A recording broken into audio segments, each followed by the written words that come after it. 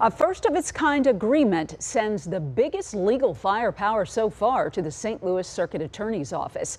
8 assistant U.S. attorneys are now cross-designated to work in the Circuit Attorney's Office.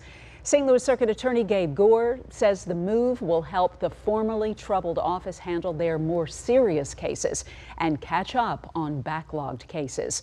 6 of the attorneys were sworn in this afternoon. 2 will be sworn in over the next few weeks, with several more later this summer. Each prosecutor will continue to maintain their federal caseloads while handling pending homicide cases.